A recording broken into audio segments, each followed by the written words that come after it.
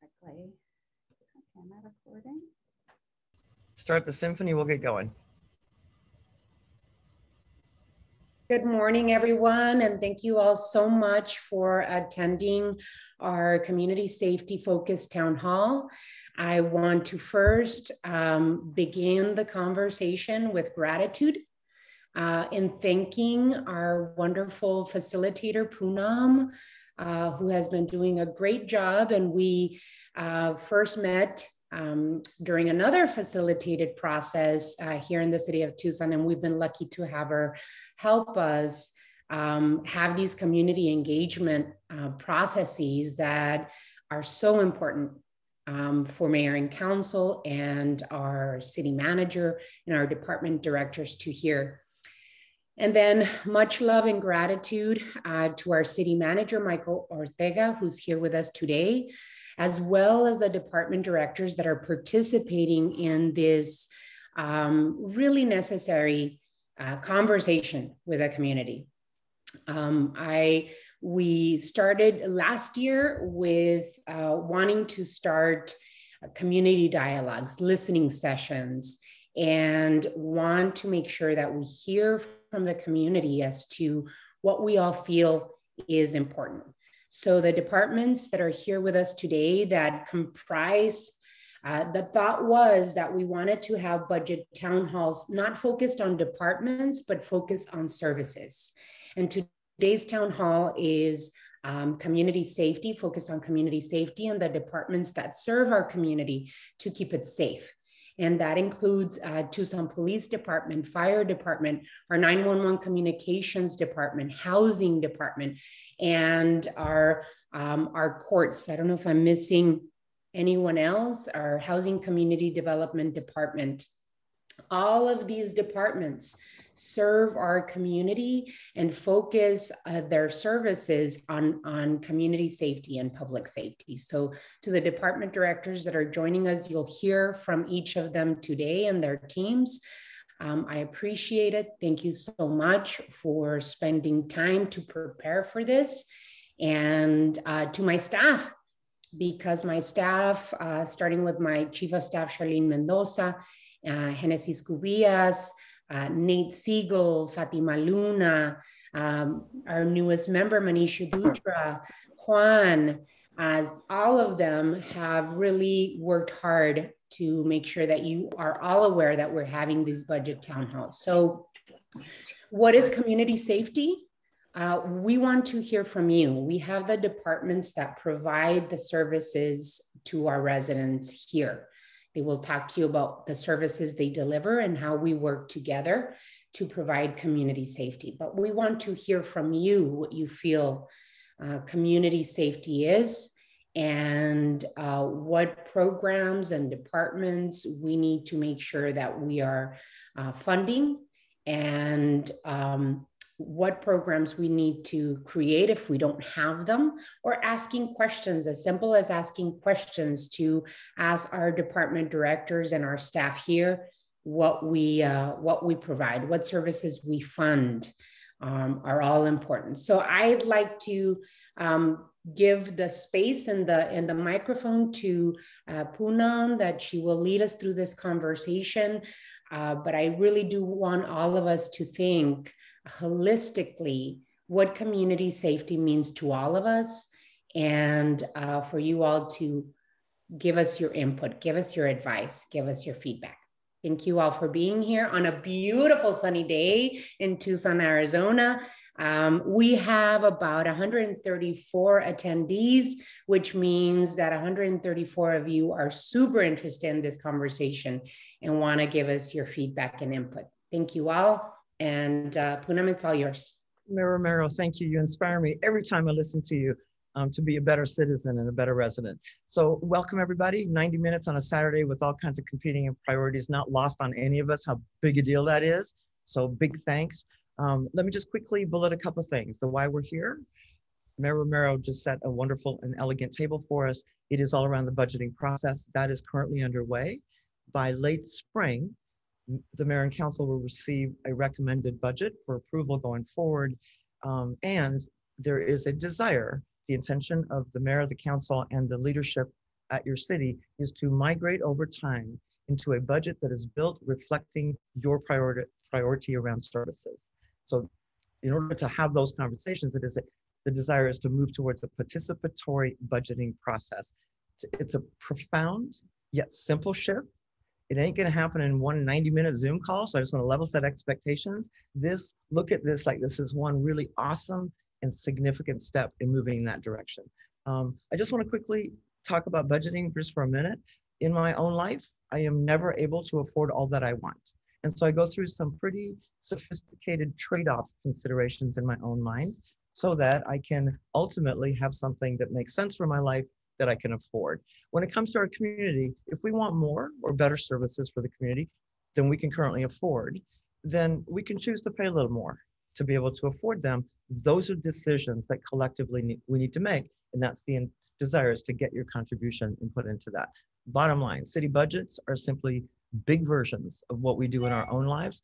So please bring your life experience and your budgeting expertise into this discussion as well. So that's the why. Mayor, council, city leadership want this budget process to become more participatory. 3 goals for today. 1 is to hear you, your ideas, your perspectives, your priorities, your thoughts. It all matters. We've got a whole bunch of city leaders and staff with both ears wide open on receptor mode. They're listening like crazy. 2nd, we want to learn. It matters that we sort of level set a shared understanding of what the various services even are, so that we're talking about the same things. So we will do that. And then 3rd, it is to advance equity. Your mayor, your council, your entire leadership team are deeply committed to advancing equity in everything that the city does, including the budgeting process.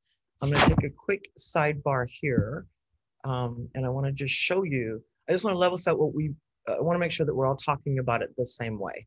So there is often confusion or conflation between what I'm going to call equality. Can you see my screen? You see a little picture with a bunch of little bikes? Great. Here's equality. Equality means I have one thing and I give the same thing to every person. Left to right. Does it work for that uniquely abled person on the far left? No, but I'm engaged in equality. Does it work for the very tall person? Nope, but I'm engaged in equality. It works for the one, that's the 3rd one over, and it doesn't work for that little itty bitty person. So equality is this notion of I give the same thing to everybody. Equity is the next one. Let's look at what that means. Equity, here's what it is. It means I give the bike you need. Simple thing, right? So as we think about city services, equity is the pursuit. Are we delivering services in a way that honors and meets the needs of all of us in Tucson? Here's another way to look at it. There we go. A different way to look at it. Far left, equality. Everyone gets the same box to overcome the barrier, that is to be able to see the game.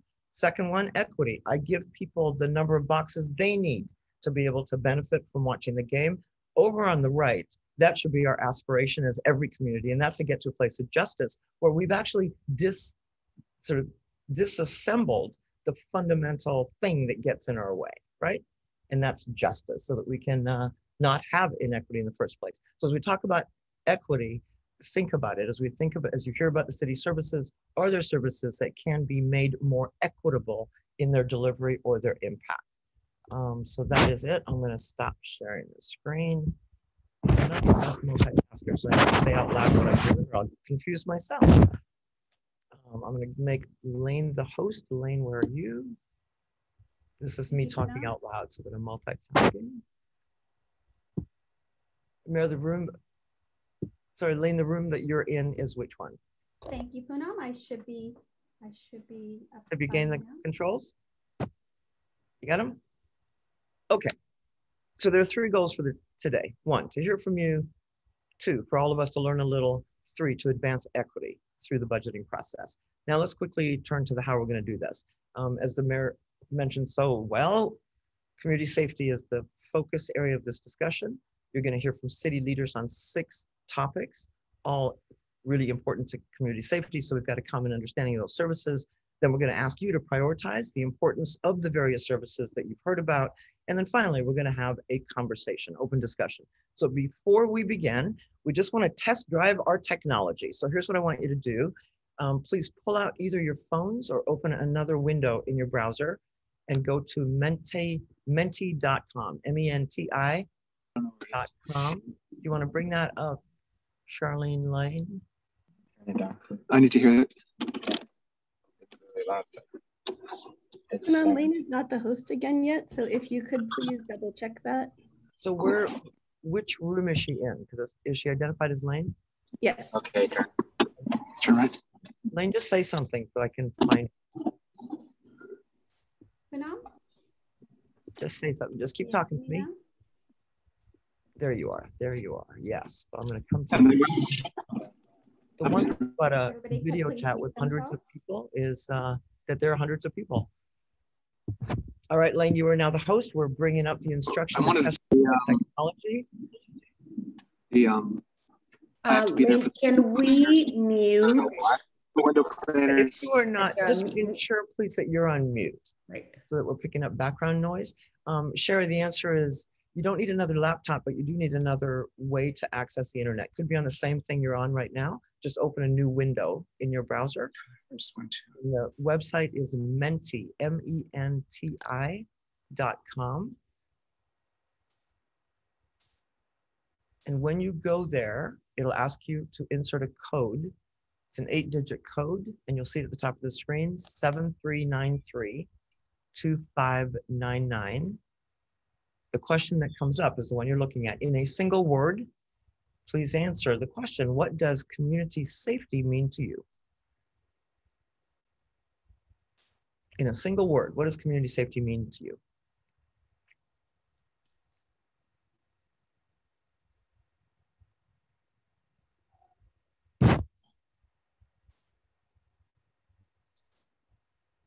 We are now seeing a word cloud before our very eyes. As you submit your answer, the word will come up, and the more frequently they are mentioned, the bigger they'll appear.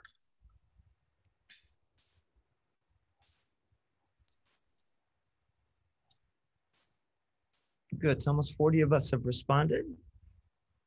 Keep responding. We'll give you a moment to do that.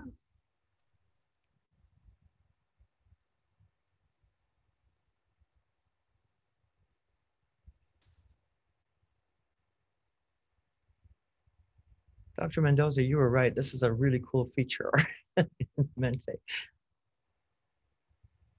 Good, we've got over 80 of you responding so far. It's wonderful. Keep going. Over 100.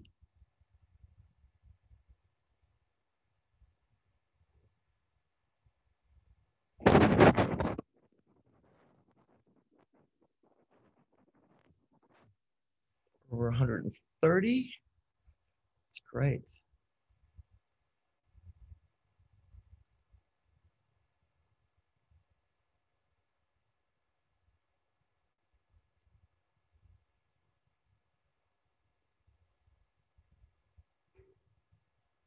That's great. I mean, we can see that based on the size of the word, right? So as a community, those of us that are here today, our sensibility collectively is community safety is about police safety. I'm not sure how to interpret defund or abolition.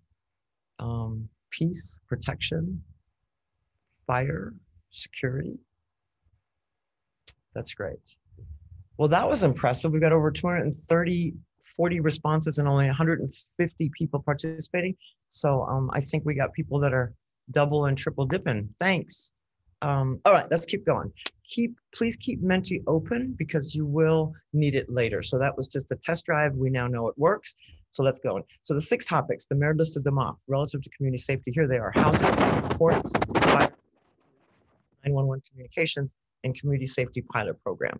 So our first topic, housing, will be addressed by Liz Morales, who is Director of Housing and Community Development. She will make a presentation and then relay through the other 5 presenters. And so sit back and enjoy. Take it, Liz.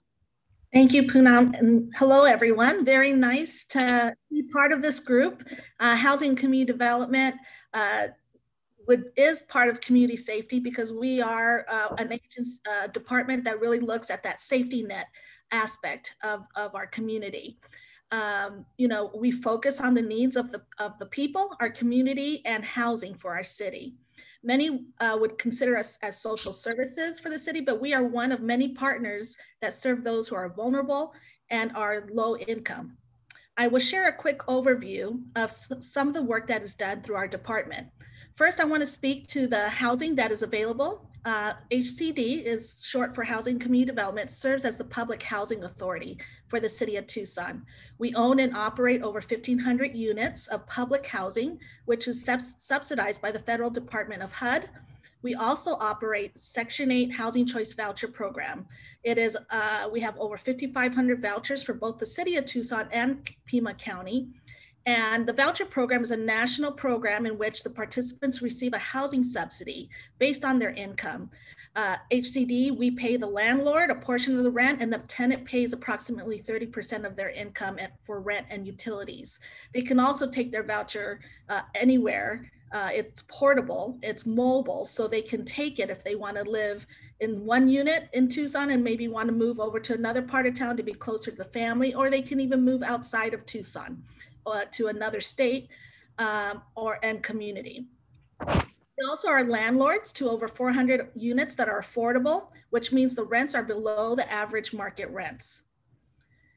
HCD also receives other federal grants. Some of them are more well-known, and this is the next slide. One is Community Development Block Grant, which is also called CDBG, and Home Investment Grant. The CDBG grant can fund many things. The way we have used it in Tucson is to fund projects like at parks, streets projects, like we just finished funding South 12th Avenue improvements. And we also revitalize neighborhoods. Some of the programs we do that's really important is help do home repair for low-income homeowners. The home program is targeted for developing affordable housing. It has gone for both rental development, but we also help with home ownership. So we will do down payment assistance for low-income families. HCD is through our federal funding and also the city's general funds fund a variety of programs to our nonprofit community agencies. To give you an idea, this funding has been used to support anti-poverty measure programs, food assistance programs and services for homelessness, and transportation. Many of those who benefit from these programs are youth, older adults, persons experiencing homelessness, survivors of domestic violence, and persons with disabilities, just to name some. I want to share on the next slide some of the successes that HCD has been able to lead for the community. Last year, when we realized that COVID-19 virus was a serious and contagious virus, we heard from our community shelter providers their concerns about the congregate shelters and the people that were living in them, and also for those living on the streets and how they might be exposed to the virus. The city took the proactive action to rent hotels, and the key objective once they were housed in these hotels was to connect them to housing. We served individuals and families. We just asked that they meet the high risk categories of age, underlying conditions, those type of things. We also placed those who were COVID positive into a separate hotel to help them through their recovery. The model on the next slide is Housing First. And Housing First is a national best practice. Those placed in housing have no conditions for entry and receive wraparound services that are tailored and wanted by those being served.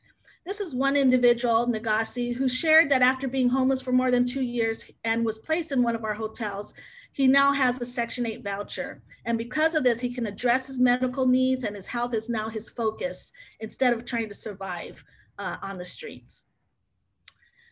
HCD employs 3 homeless outreach workers who go out daily on a daily basis to engage and connect with those who are on the streets and are unsheltered. This work is important because it takes often many connections, much engagement before someone accepts help.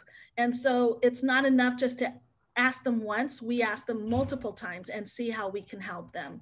And our outreach workers have been very successful, not just in engaging and connecting, but to getting them connected to housing, as you can see in those numbers. We also recognize that during the months of extreme temperatures and weather, that places a lot of people at high risk on the streets. And so what we did is we partnered with the Salvation Army this past summer, and to provide respite and shelter out during the day. They would provide water, sanitation products, and also food. It was a place for them to get some rest out of the heat. We also, for the winter months, provided over 4,000 blankets and sleeping bags to help protect them during the night temperatures. One of the services that HCD oversees is called Homeless Protocol. It is a citywide program. We work with the departments that like environmental services and streets and parks and recreation. And what we do is we receive the calls or emails from our community residents when there are homeless camps that pose a threat to public safety, or they see criminal activity in public spaces like the city parks or other public areas. On this slide, I do want to point that we do have the email on here, homelessprotocol@tucsonaz.gov, or you can call 520-837-5342 if you do see an encampment that is problematic or concerning, and you can get that information to us. And we not only go and do outreach and try to connect them to housing and services, we also will give them notice that we're going to need to come in and clean up that area. So that's what we do with Homeless Protocol. I want to leave with final information on something that's really important right now. I'm sure you've all heard about the eviction moratorium. With COVID-19, a lot of people were impacted financially, and we know there's a lot that are either on the brink or will be evicted once the moratorium is lifted. We were fortunate to receive over $17 million from the U.S. Department of Treasury. This is actually the second round. The mayor and council provided us funding in the first round out of the city's funds for community coronavirus relief funds. This is a second round. This can provide up to 12 months of arrears and 3 months going forward for families that were affected by COVID and need rental or utility assistance. And the way to get there is to go to the Community Investment Corporation is our application portal and administrator for this program for both the city of Tucson and Pima County. And if you know someone who needs that assistance, they can go to TucsonEP.com for assistance.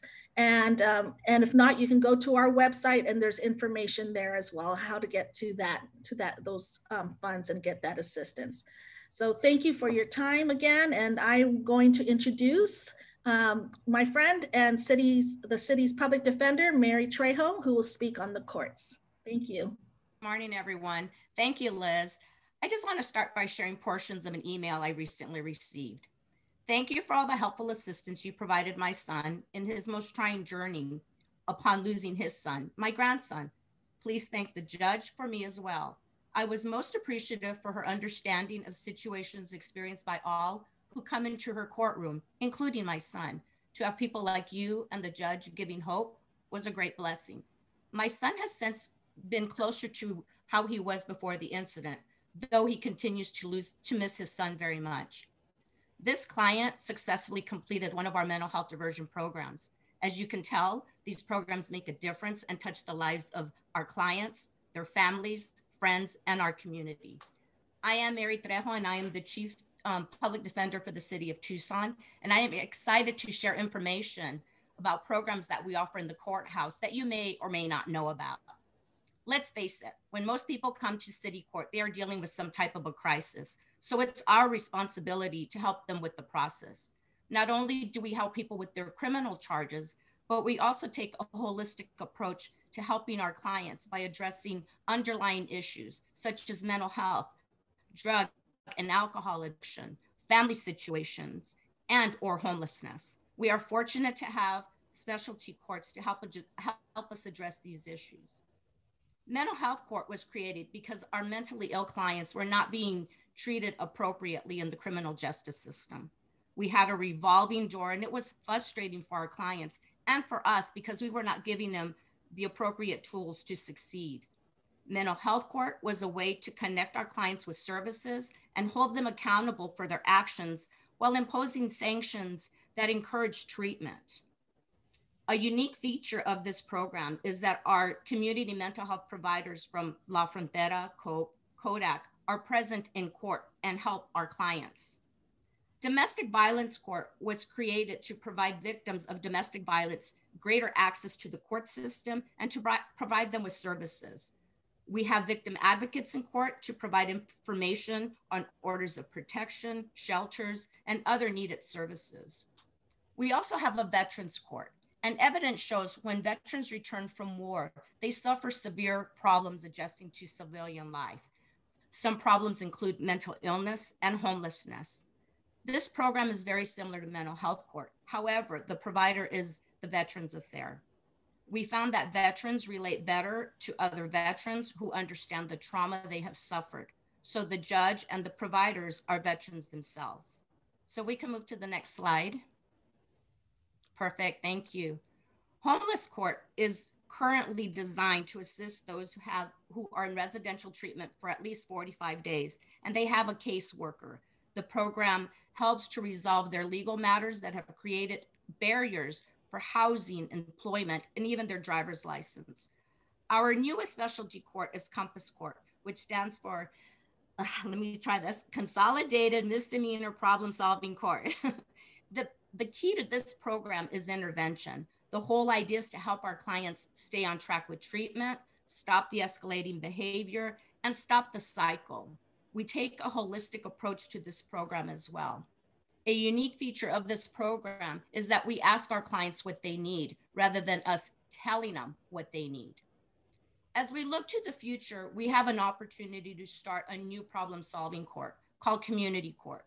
This would allow us to reach members of our community and to work with that population that doesn't qualify for any of the programs I just mentioned. A community court would combine accountability and offer support on needed services.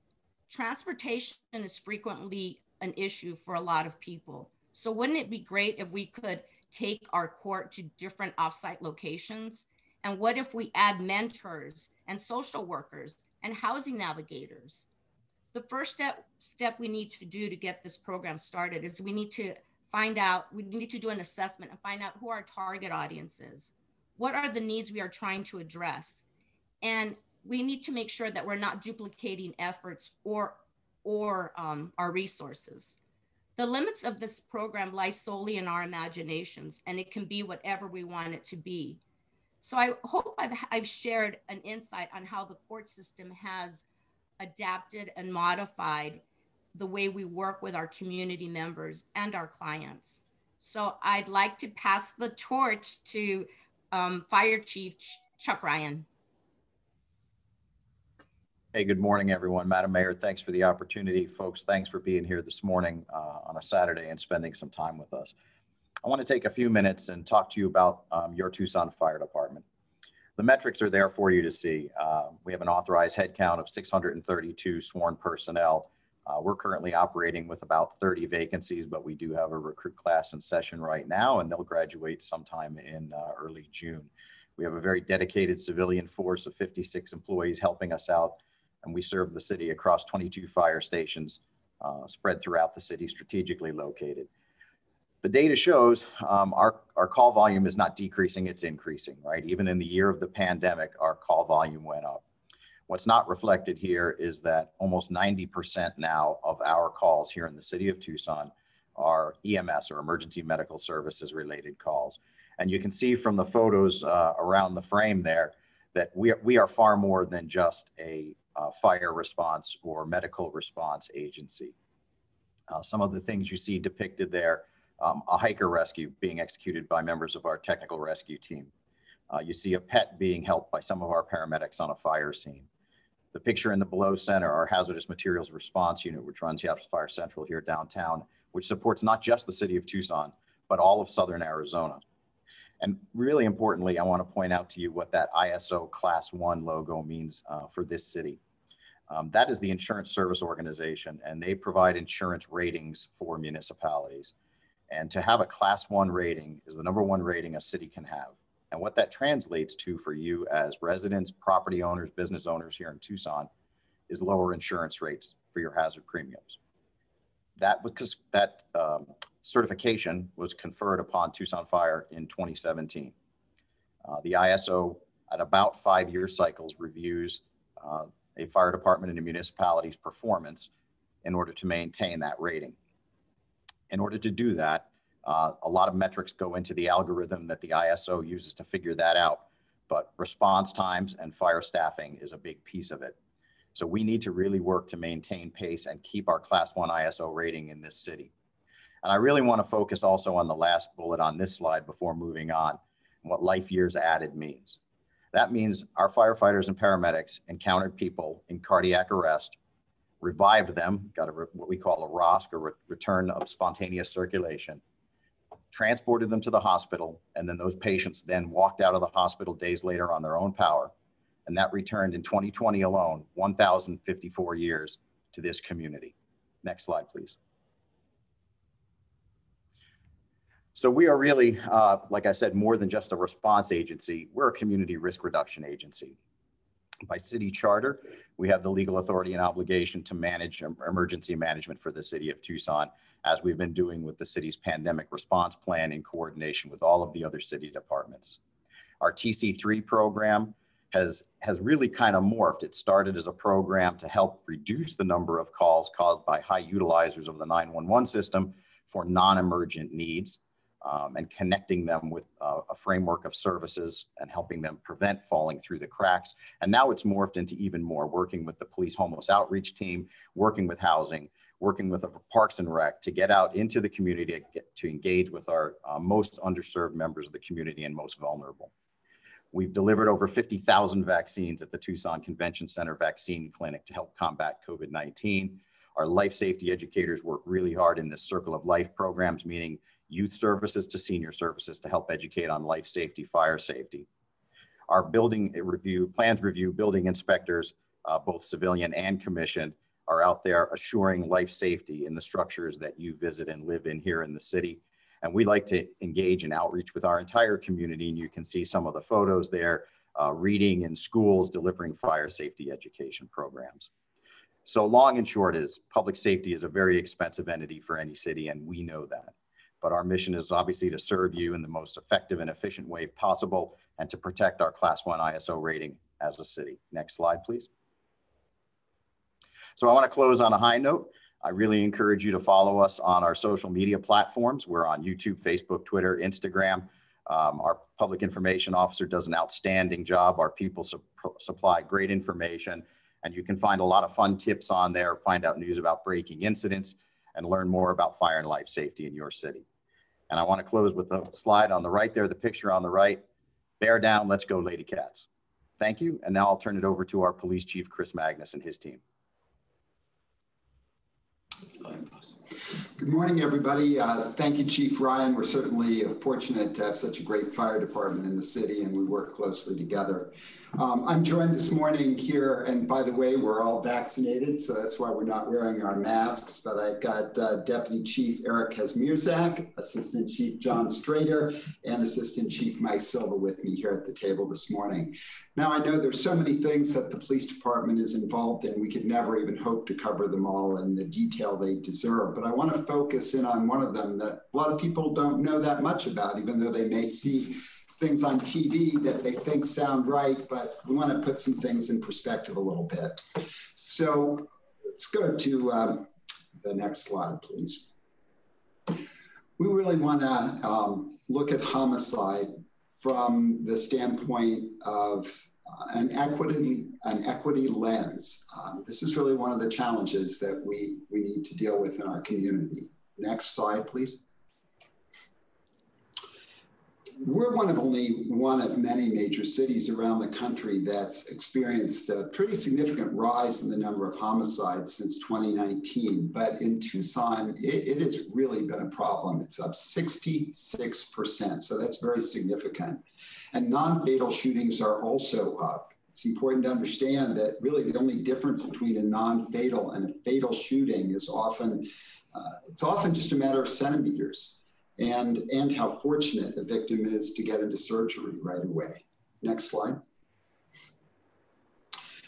Now, research has shown there are many factors that contribute to the number of homicides and the amount of violent crime in a city.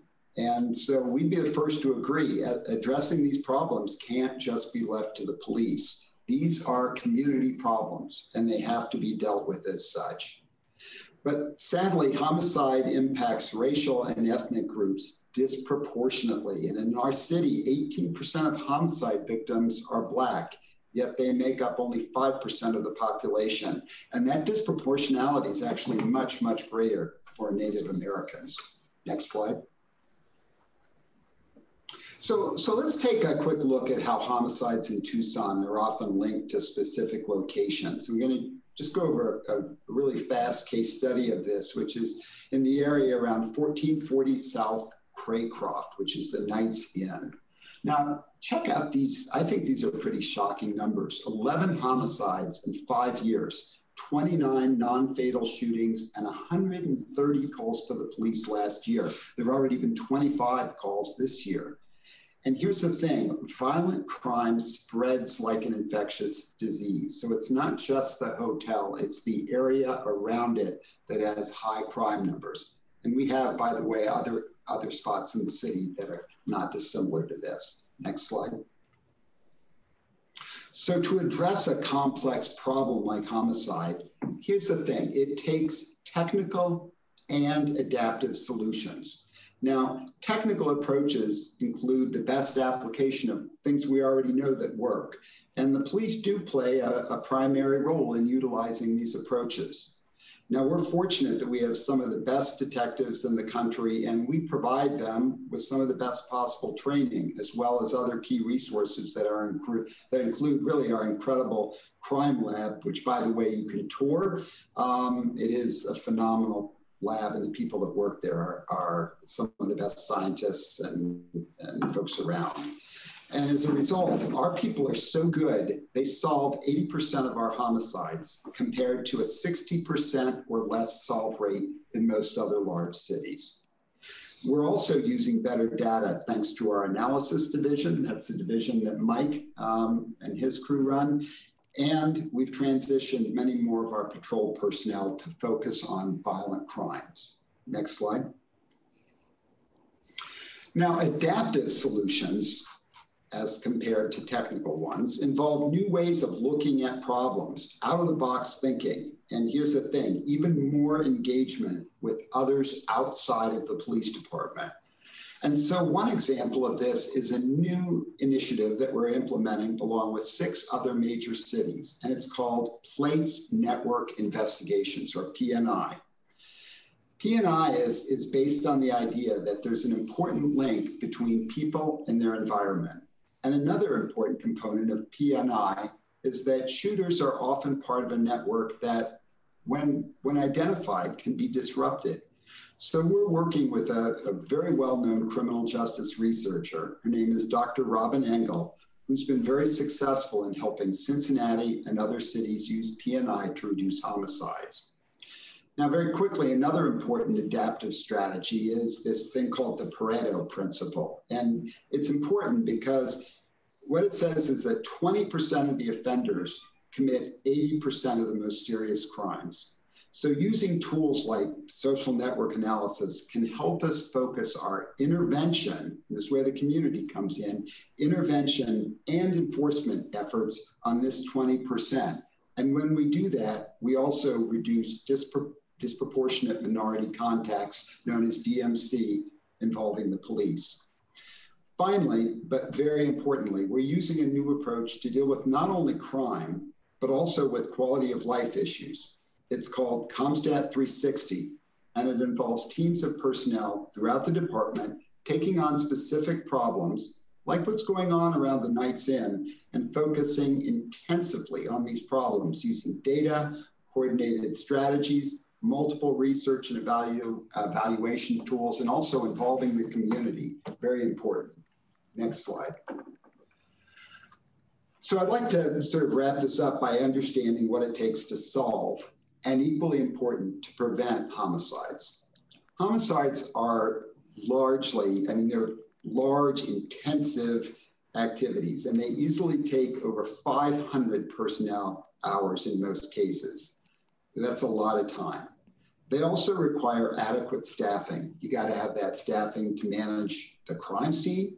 You've got to have it to handle all the other calls for service when so many patrol officers have to be utilized on a homicide call. Remember, homicide calls can involve 20 plus officers out of the scene. So you still have to have other people to handle the calls for service out in the community. And I think perhaps most importantly, we need to be out in the community building relationships and trust, because we can't solve homicides or any other violent crime without the help of community members. Now, here's the challenge. TPD staffing level is at its lowest point in the past 30 years, and it continues to decline even as Tucson's population increases. We're now down to a sworn staffing level in the upper 700s. And our people, well, they can only be stretched so thin. Next slide. Preventing homicides, once again, highlights the need to have enough department members and community partners to do the things we already know that work, plus these various new adaptive approaches that we're taking on. For example, deflecting individuals with substance abuse or mental health problems into treatment, rather than arresting them for drug possession or a number of other minor crimes that are linked to their situation, is key if we're going to keep their criminal behavior from escalating. No one gets treatment in jail. So our goal has to be to keep as many people out of jail as possible. Our mental health support team, also known as MIST, works with community and mental health partners to engage proactively with individuals identified as a high risk for future violence. Again, with the form of treatment has to, is the right kind of intervention here. It's got to be treatment rather than jail to get people the help they need. We're committed to working closely with Mayor Romero's Gun Safety Task Force. This is a new process that's starting up. I think we offer key information and value to that group, and we want to be a good partner there. We're also continuing to partner with ASU, I know I said it, ASU, on their Thrive in the 05 initiative, which has been showed to reduce crime in that whole section of town. And a final key point, look, whether it's our P&I or CompStat 360 projects or any of these other things we've talked about relative to homicide, really it applies across the board. None of these things work without the support of our other city departments, which I'm happy to say we're getting, our community service providers who are very invested in, and perhaps most importantly, and that's why it's so great being able to talk to you all this morning, our Tucson residents. So happy to provide information on any of the other projects we're working on, as well as obviously this initiative around homicides. And again, appreciate the opportunity to present to you this morning. And so I am going to hand it off to one of our key partners in public safety. Couldn't do anything without the communications center that brings us the calls, and Chad Kazmar is the director. Chad, it's off to you. Thank you, Chief Magnus. Good afternoon, everyone. Thank you for spending some of your Saturday with us so we can talk a little about what we do and the services that we provide to our communities. So again, my name is Chad Kazmar. I am the Interim Public Safety Communications Department Director. That's a mouthful. And what do? We connect you with the right resources that you need when you're in crisis. And so we have an authorized strength of 165 personnel. We are currently holding 50 vacancies. And we have some challenges around that that have been very public, and the city has been very clear of their commitment to really double down and commit to this consolidation effort and get us to where we need to be. So why has that been a challenge? Well, in 2017, the City of Tucson Mayor and Council committed to police department, and the fire department committed to a consolidated communications department. And the goal with that would be more efficient use of city resources, but a better delivery of services when you called 911 and you were in crisis. We're well underway in that project, but we still have a lot of work to do. With a small but mighty workforce that reflects 69% females holding those leadership positions, we have 100 deployable personnel. So what does that mean to you as a community? It means sometimes we have challenges of getting to those calls. We'll talk a little bit on the next slide about the goals and expectations that we set for that.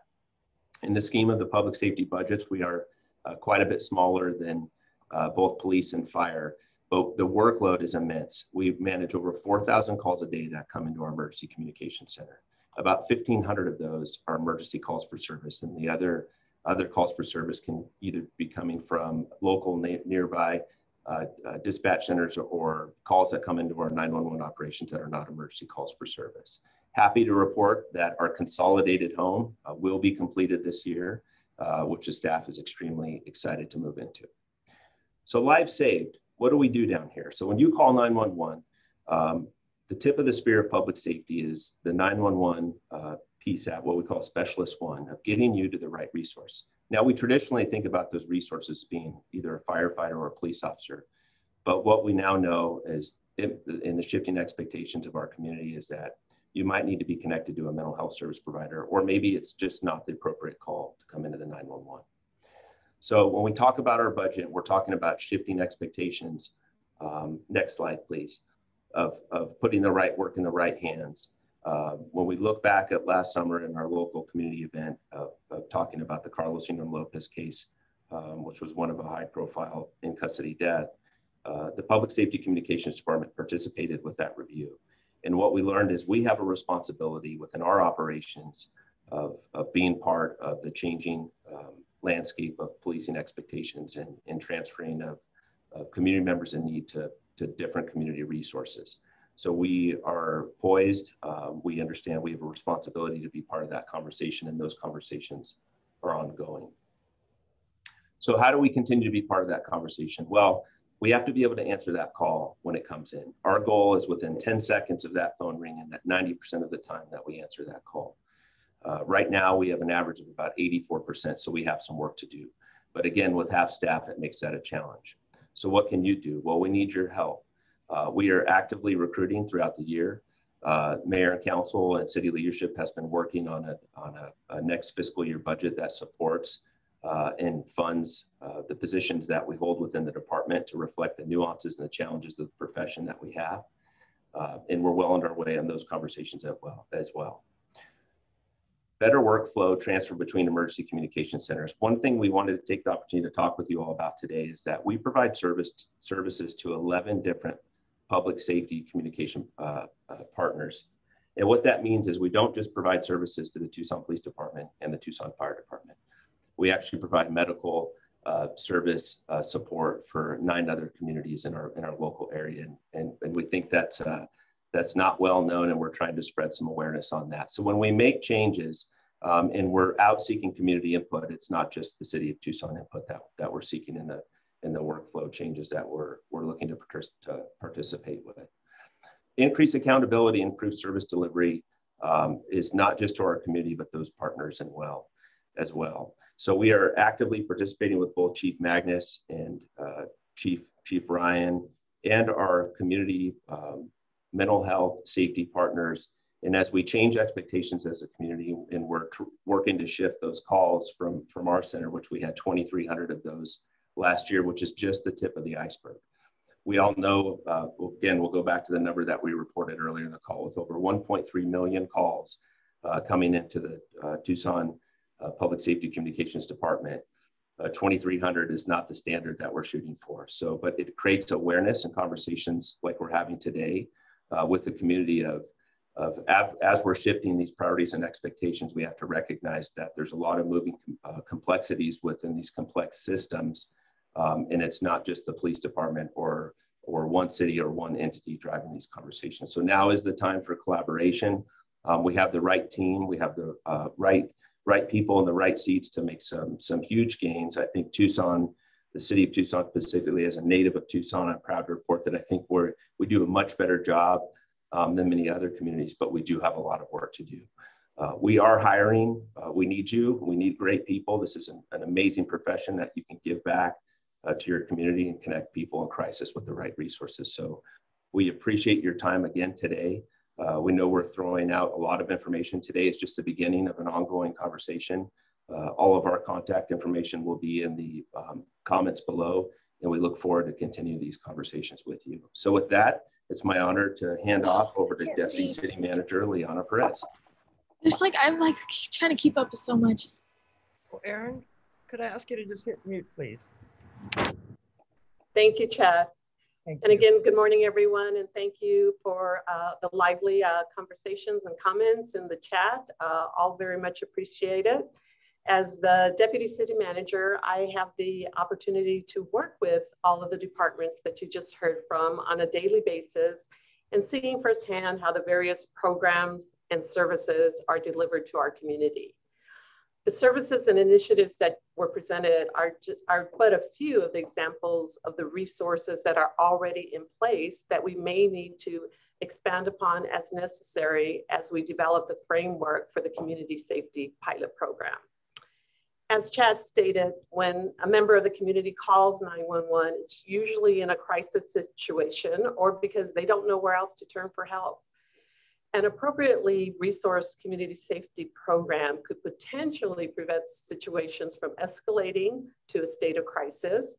And in the case of non-emergencies, the community could have other resources or know how to access other resources for assistance, which could have a substantial impact on the calls to 911 and how we effectively utilize our public safety resources, police and fire.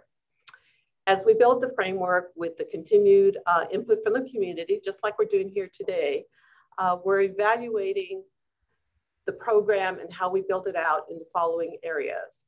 Obviously, we're doing it in a collaborative manner, looking at our internal resources, addressing what we have in place, not just our community partners, but external resources that we may not have tapped yet to assist in addressing some of these situations and existing service gaps.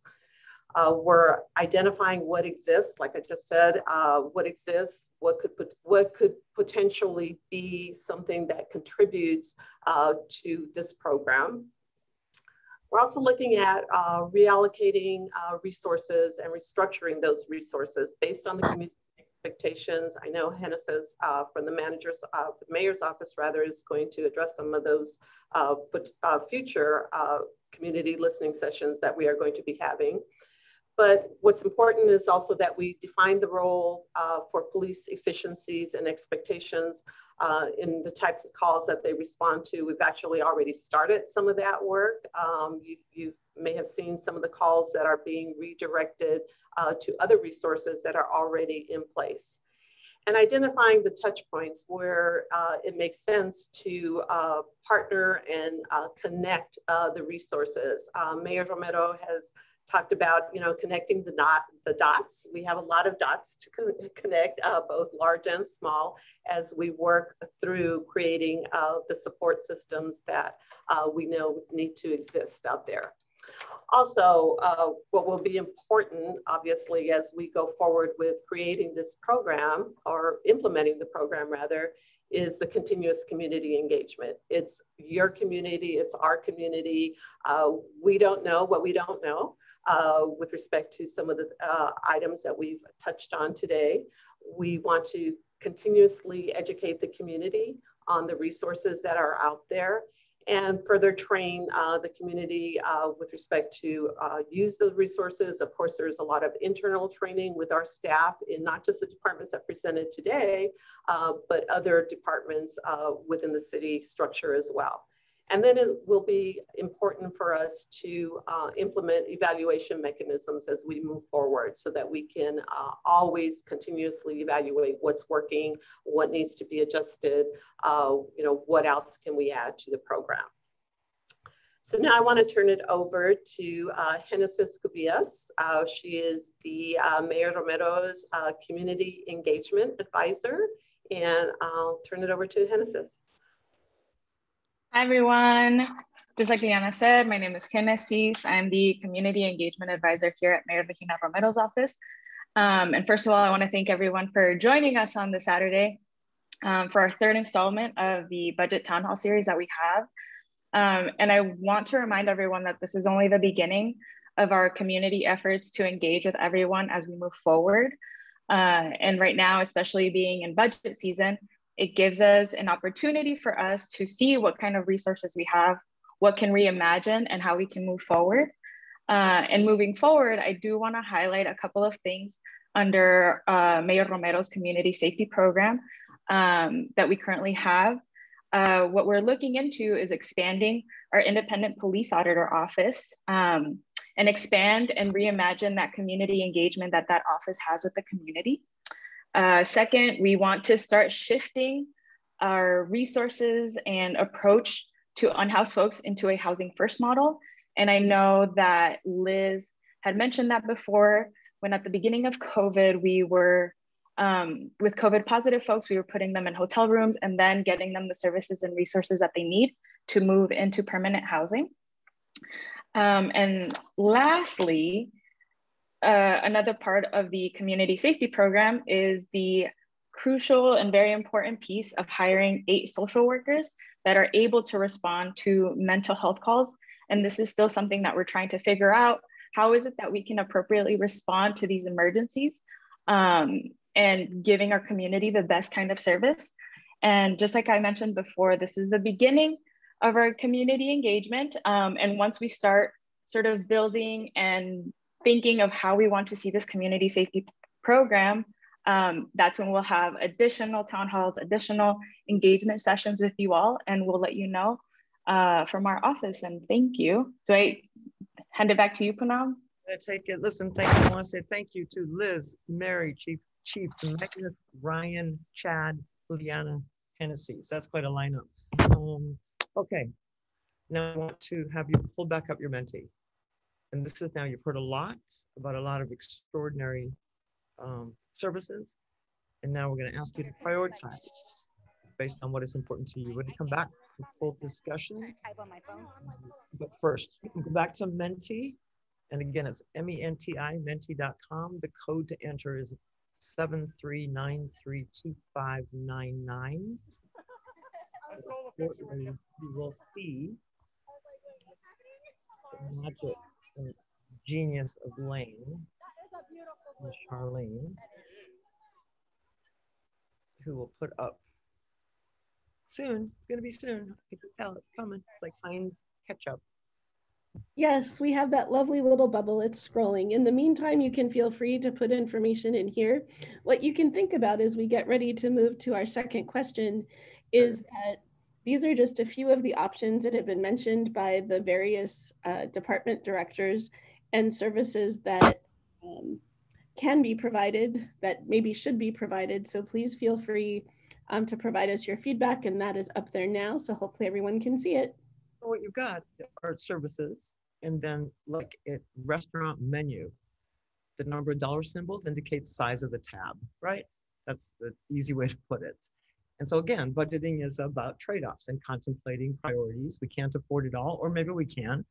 Maybe we choose to, but consider both, take your time, and let's see what, as a group of 167 of us today, how you would prioritize these.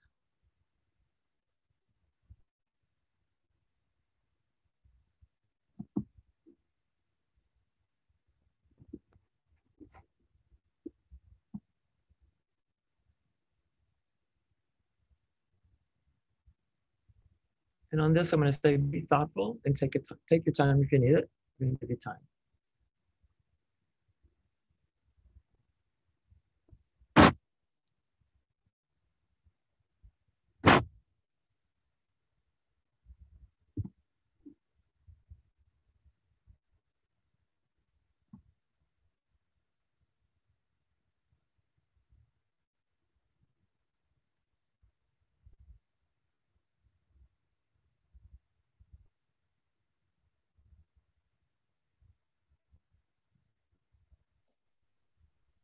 Hello, Putnam.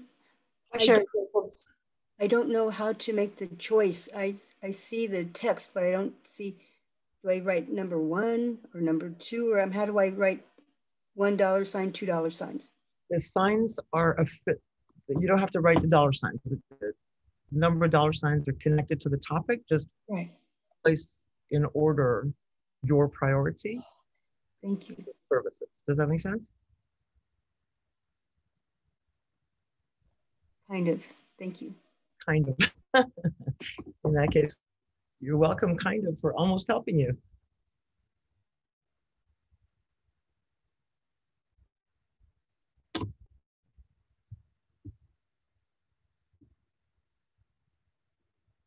Almost half of us on the call have responded, so that's good.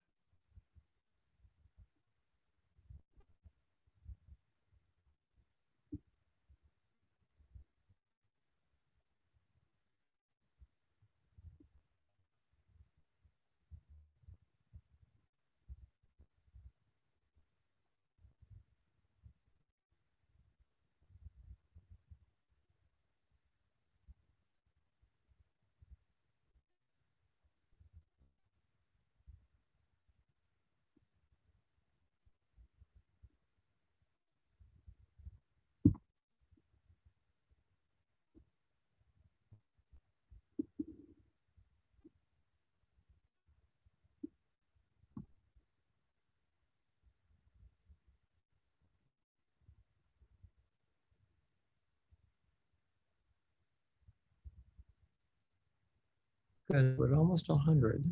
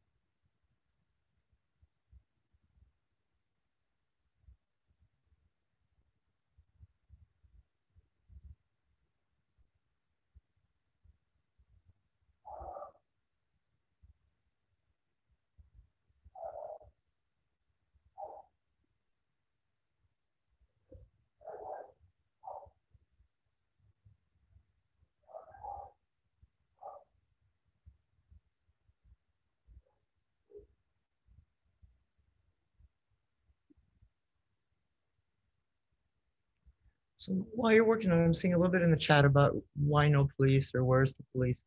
Remember, this is a conversation about services, right?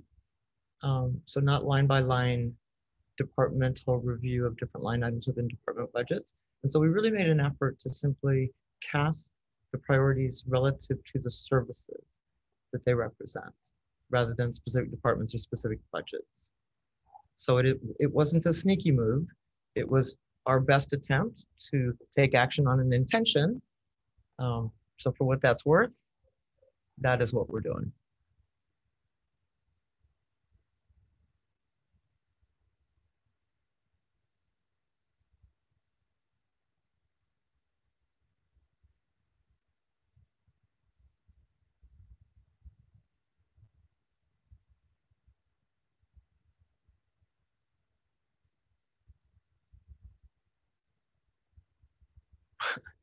Deborah, thank you for your feedback. That's what my children say to me all the time too. You make no sense.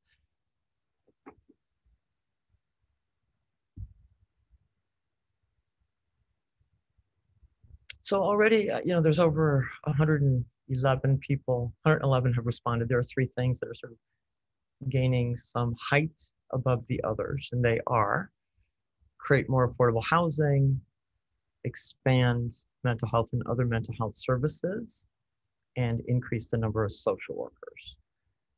Followed, if there was a next layer, it would be develop and expand the Housing First program, increase number of firefighters to keep pace with the City of Tucson's growth, and expand homeless outreach team. So keep responding. We're going to keep it open so that we can see take your time. It's important that we give you time to be as thoughtful as feels right. But I am going to now open up for conversation. Before we do, a couple things. Yes, we're being recorded. So every second of this is going to be available on the City of Tucson website for you to see. When you see it, the entire chat is also there. So all of it is there so that we all get benefit. and others that may not be here today get benefit of seeing it as well. So that's one. Two, as I've watched the chat, I am incredibly impressed by the intensity of engagement, by the amplitude of some of the emotion. And at moments I get a little bit distressed that sometimes it gets almost so intense and emotional that it becomes less solution. I don't see or hear the solution. So as we migrate into open discussion, really want to hear from folks, but here it is. These are not easy, simple, bifurcated, yes or no, black or white kinds of questions. And so the thing I want to challenge us to do is there's a difference between me being right and me contributing to doing right. And so in this conversation, I really want to give my strongest encouragement to offer ideas for how to improve it, rather than sort of advance a position of being right. That's what I'm going to just ask you all to do, because I think it makes for, it honors the complexity of the issues, and I think it honors each other a little bit. So let's open it up. I've seen Sherry Jacobs, you've still got your hand up. Is that because is that your mentee question, or do you have something else that you wanted to offer? Sherry? Are you so taken by mentee now that you've stopped listening to us? Sherry, I'm going to come back to you in case you've got something that you want to offer. In the meantime, Marlene, I see that your hand is up. Hi, thank you so much. Welcome. So one question, the independent police auditor, I had not heard of that. Is there a place on the city website that I can look more closely at that? And another comment, as we're talking about the budgeting and the different services, is there a place that's easy to look at where the current budgets lie to see how much the different services are currently being appropriated? I love your curiosity. Chief, do you want to answer that, or anyone else? I can answer the question about the independent police auditor. It is a office that resides out of the city manager's office. The independent police auditor reports directly to the city manager. We can put the link to the auditor's office in the chat. It is online. With respect to the dollar question, I will need to defer that. The other half of your question. Are all the departmental budgets available or accessible online somewhere, and if so, where? I suspect they are, because you're so transparent. Where would I go? Anybody? Jeff Yates. Those are available at tucsonaz.gov. And there's a budget document that has all of our funding and the breakout. And we will be producing new materials coming out in the next couple of months related to the recommended budget as we continue on in our budget process. We are not to the point in the 2022 budget process where we have the detail available to the public at this point. We're still having high-level policy discussions with the council, but as we progress through the recommended budget and into the final adopted budget, that information will be available. Super. Thank you, Jeff. Marlene, I hope that answered both of your questions. And thank you for both great questions. Barbara, I'm going to come to you. After that, Michael, I'll swing by you. So go ahead, Barbara, welcome. What's your question or comment?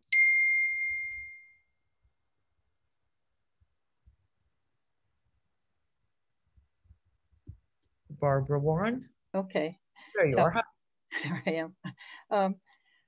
Congressman Grijalva just introduced a bill, the Asuncion Valadez Outdoor Worker Heat Protection Bill in Congress, and it's also been introduced into our Senate, not our Senate, but the National Senate. I would like to know what we're going to do for the upcoming extreme heat that comes every year to mandate our employers to protect all outdoor workers from extreme heat. And there are a lot of measures that can be taken. I know that the mayor would like to have this in a climate adaptation plan, but I think that's too long to wait. I think we need to deal with this now because it's getting hotter. And I think it needs to be a lot more than just having them work in the middle of the night, because most employees cannot work in the middle of the night, or the companies don't work that way. So I'm wondering how we're going to address extreme heat protection for outdoor workers and homeless people and anyone else that's required to be outside all the time. Thank you for that question, Barbara. Anyone who would like to take that from the city? Poonam, I can take that. Sure. Yes, Barbara, thank you so much. I really appreciate it. We have received this question from you before, and we've talked about it during the climate adaptation town hall as well. We're in the process of moving the climate action and adaptation plan forward, as well as looking at evaluating what immediate movements we need to make for extreme heat here in the city of Tucson to help protect seniors and children and outside workers as well. Thank you, Mayor Romero. Thank you for the question, Barbara. Michael, coming to you after that. Daniel, I'll be at your door. Take it, Michael. Hello, good morning.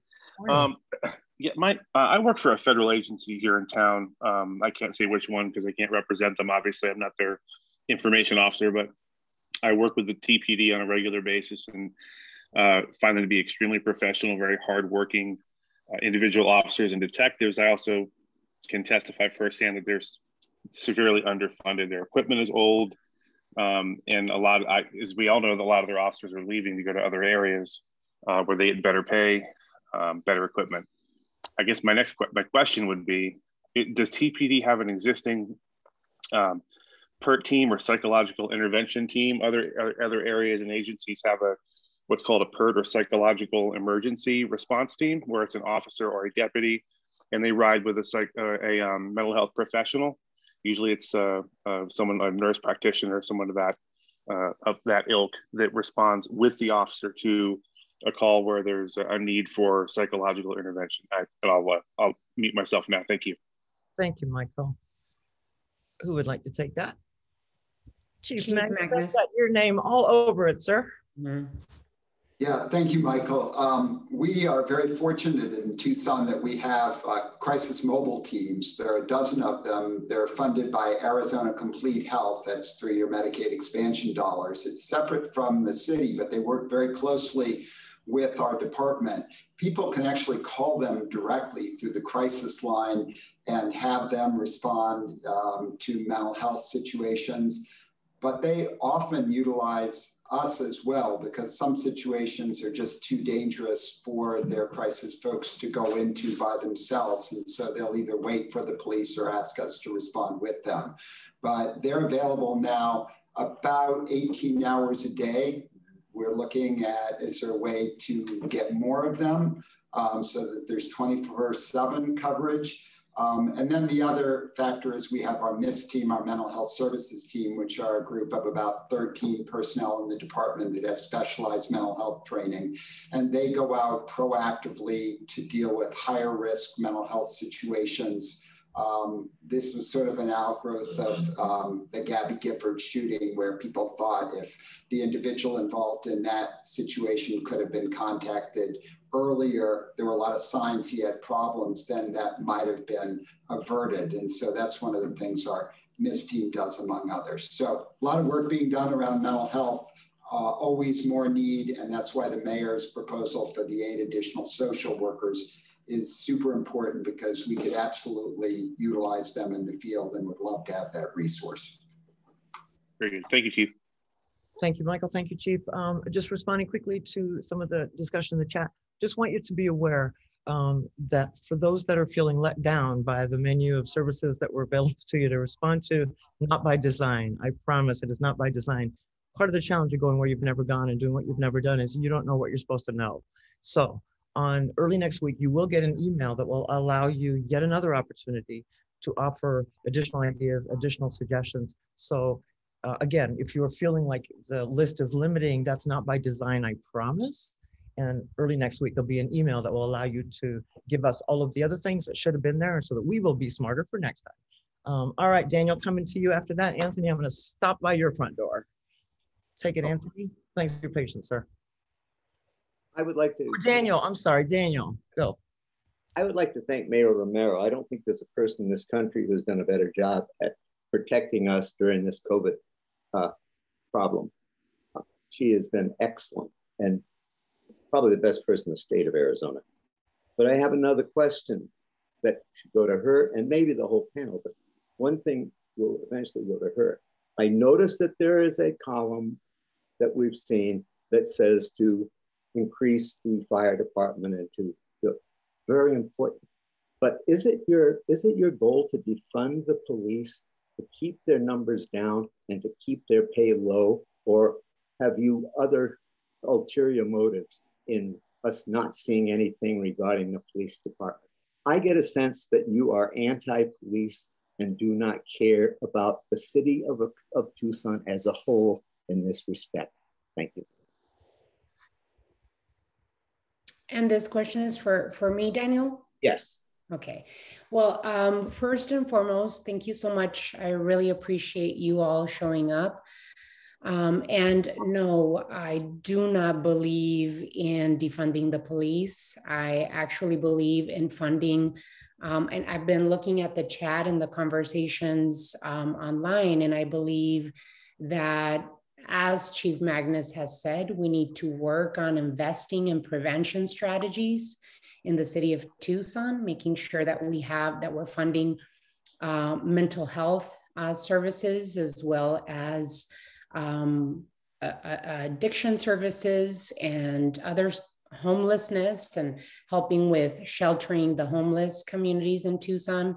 And that's why we're creating the community safety pilot program, so that we can connect all of the services that have to do with public safety. That includes police, fire, and all of the support services like housing, community development, our court system, as well as hiring new social workers and a housing first director. So no, I don't believe in that. I believe in investing more, as a matter of fact, to make sure that we have a first and foremost, a healthy city, a safe city, and our workers, which include police and firefighters, should be able to have a decent work environment, the necessary equipment for them to be kept safe and paid well, as well as investing in other diversion programs and investments in community to help prevent,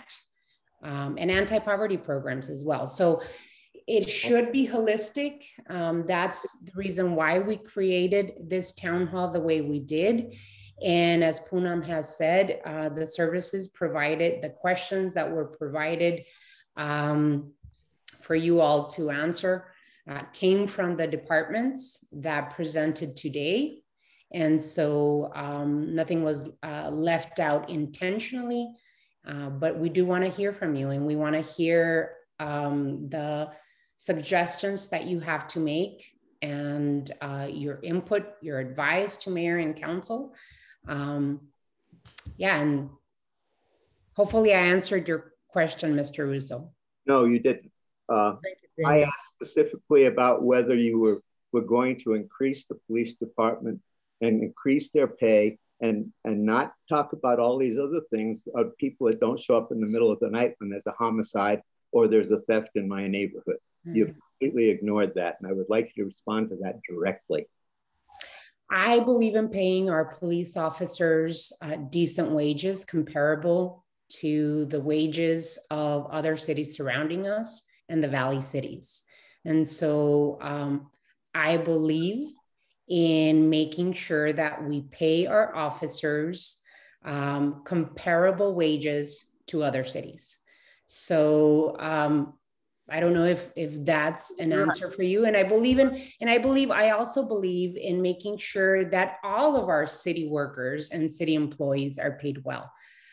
That's something that mayor and council have to be able to listen to the community on, and that's why we're having these conversations. Daniel, thank you for the question. Romero, thank you for the response. Anthony, I am coming to you. Thanks for being such a patient man. Welcome, Mr. Hanson. Unmute.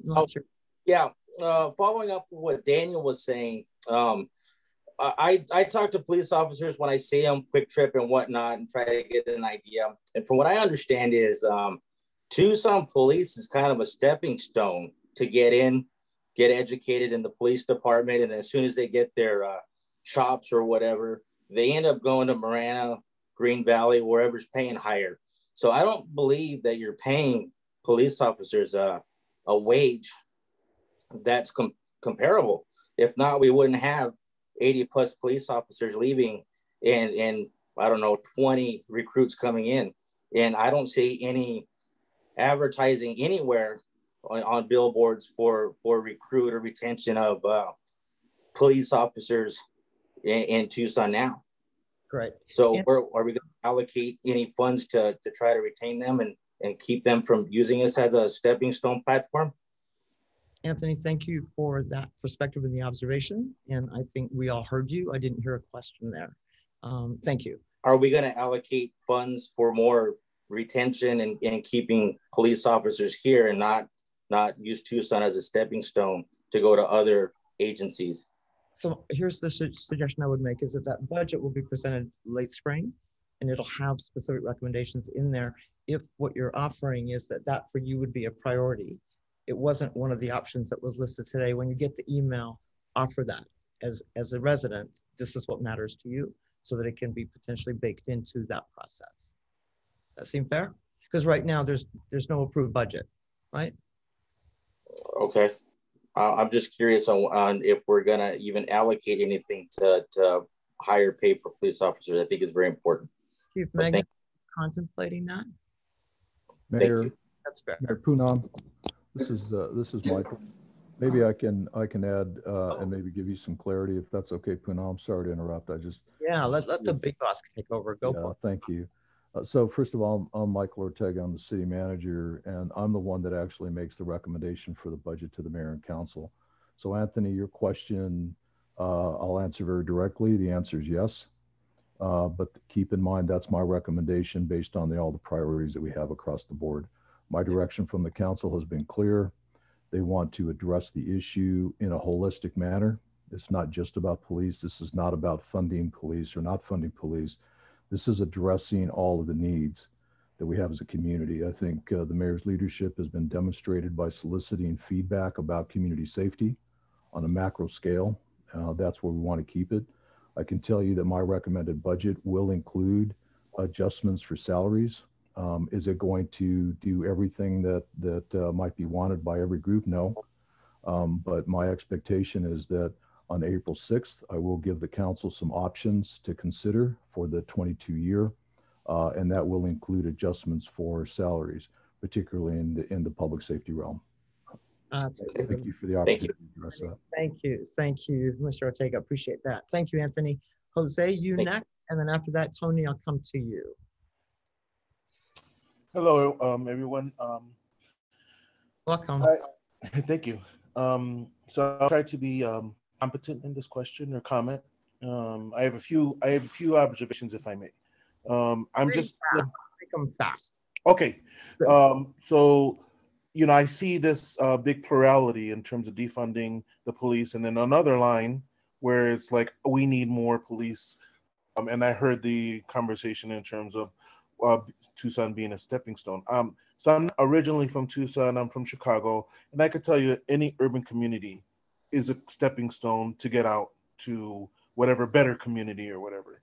That doesn't necessarily mean continuing to increase and increase and increase. Now, if there's need, I can appreciate that. I appreciate what the individual police officers are doing. I also appreciate those who are looking at it as an institution, and it's sort of can be out of control. And I'll tell you right now, one big observation, and I made this earlier, I've been jotting it down. The presentation in terms of TPD really was turned me off completely. I attended this as in an open mind to see what's going on and what are the possible solutions. But if they're focused on one particular community, on one particular demographic, the Black community in Midtown or Campbell, and using that as a focus to sort of improve, like this is why we need more. I would like to know what, like in other words, the fire department printed and they presented themselves and this is what we're doing. This is what the communities we're affecting as a whole. And then the chats, I'm hearing a lot of people like, well, you don't know, you don't live in the city. And I'm like, I do live in the city. I do live in an area. I want to I'm sorry, we're just down to the wire. So I just want to give you a pencil sharpener. Okay. Okay. So, again, my concern is that we hear each other that this is, you asked that there be solutions, but I see that there's a big plurality happening. And I think that's the worst thing that could happen in Tucson. Tucson's a great community. We should really look at that. Thank you. That's great. Thank you, Jose.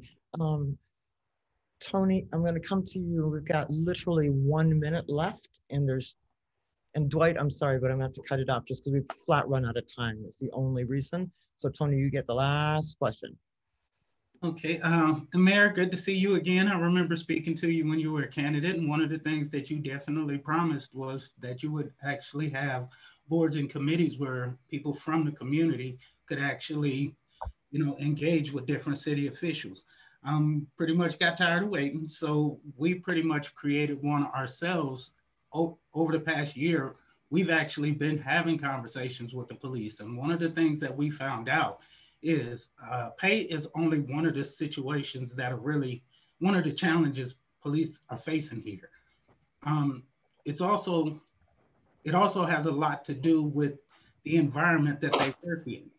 And one of the things that I found out by talking to people in the community, that the top-down approach that the city council has been taking as far as unemployable people, unemployable, I mean by dropouts, people with records and things like that. There's been absolutely no real focus on people like that. And those are the actual people who are driving crime here. So what I really wanted to know is, what are you guys going to do in order to give more people opportunity?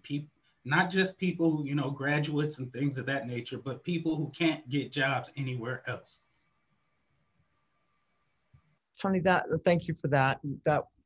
I feel like now I want to take you out for dinner and open a bottle of wine, because that's how substantive the question is that you just posed.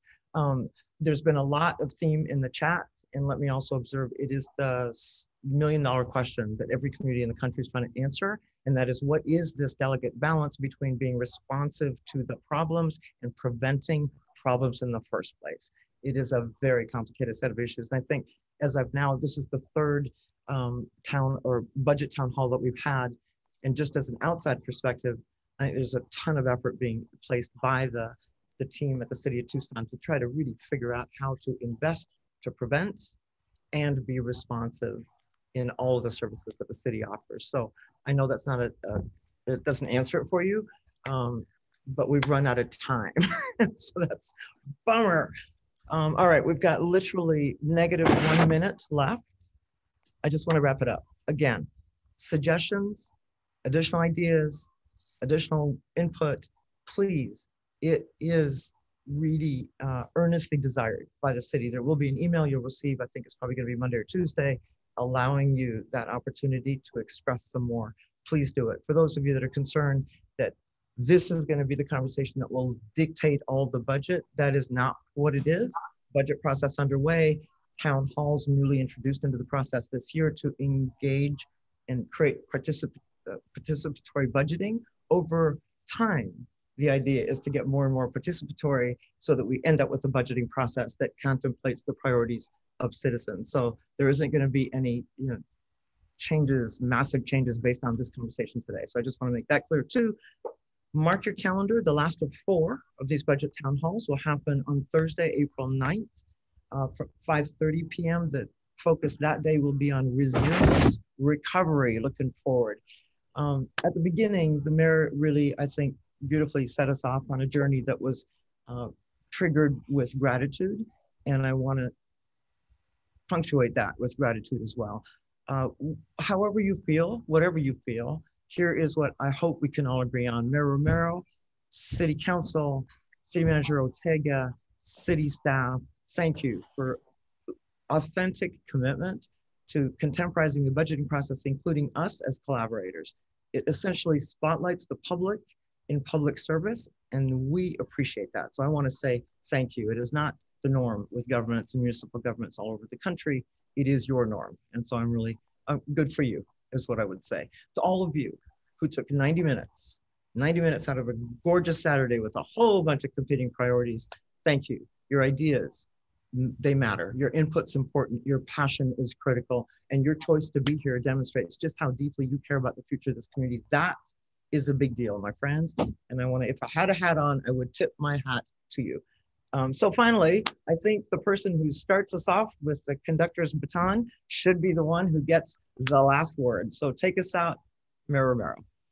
Thank you, Poonam, and thank you to all the department directors that presented, to all the people that are here with us today.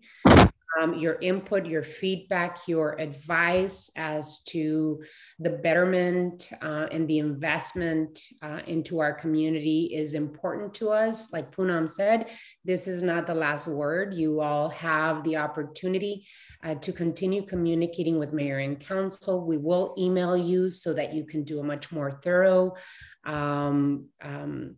input into what you all want to see the Mayor and Council invest in. And the point of this particular town hall was to talk about community safety and all of the services that provide safety to our community and what it means to all of us. So in looking at community safety, we did look at the departments holistically that provide that safety to all of us. Again, thank you all for your questions. It's not the last time that you will have to give input to Mayor and Council. We will continue getting your emails and calls, and hopefully you fill out that survey. So thank you. Have a wonderful rest of your day. This is not the end of the conversation.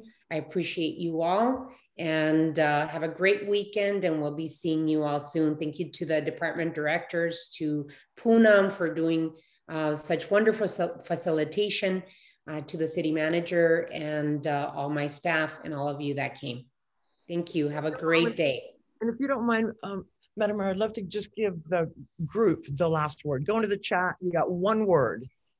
Stick in your one word. Here's the question you're going to answer. What is the one commitment, like a pinky promise, that you're going to make to your fellow residents of Tucson? What is that one commitment that you're going to make? Defund. Okay.